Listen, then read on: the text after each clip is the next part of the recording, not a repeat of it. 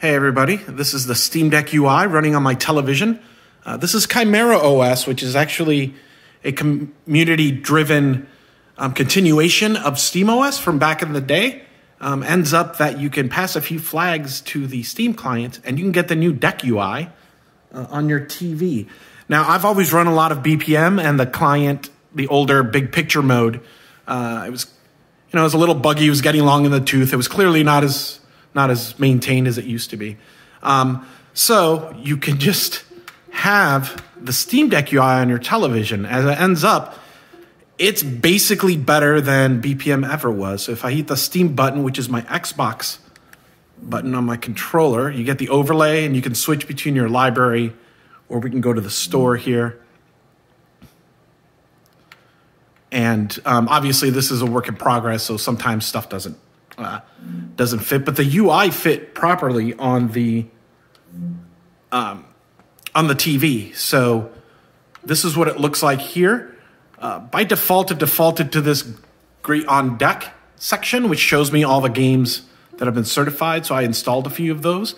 This is an older card. This is actually an R9 Fury, that little mini ITX thing, because I had an NVIDIA card and couldn't get that to work.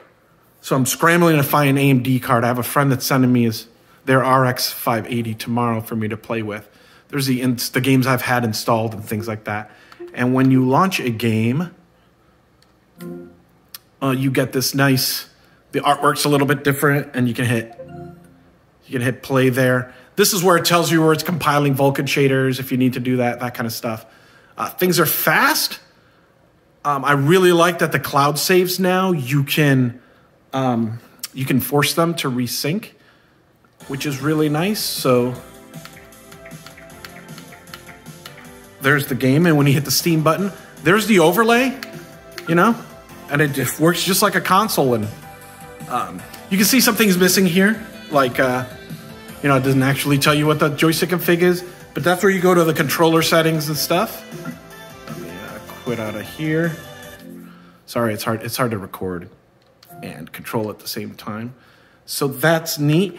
The one thing it does do is it gets confused about the battery life. So when it boots up, it says it's at -1% battery. Obviously, this is something deck specific, so it's getting confused. And obviously brightness and stuff is not working. Game Rumble works. Actually, I'm using the Xbox controller dongle, which is supported in ChimeraOS. So like, the Steam UI just doesn't really care. It gives me the Xbox glyphs for the controller, and I asked on the Chimera Discord, and if you hook up a PS4 controller, you'll see the PS4 controls there. Bluetooth worked out of the box, even though I'm using the dongle. I prefer to use that for latency reasons. And so, but pairing Bluetooth controller all worked. The overlay doesn't work. I think it spawns. It spawns out a different way than we're expecting. So I thought that the friends list was nice, and it's actually working. The chat actually has a decent UI now that you can use on a controller. And there's that battery thing I was talking about. Let's see what else. Oh, so for each individual game, so in your actually, let me show this. In the libraries, you can just hit X, and you can show what you want to show. Right? Like if you only want to see the verified and playable, or if you just want to see everything. So I thought that was neat. If you go into an individual game, you can, I think it's options. Oh, you hit start, and it gives you the options for each game. And then this is like where you can set your Proton version and all that kind of stuff, or turn off the overlay, things like that. Assassin's Creed Origins will not run on this GPU very well, so I'm not even going to try until I get a better GPU. Anyway, so what I really like about this is that it's already way better than BPM was.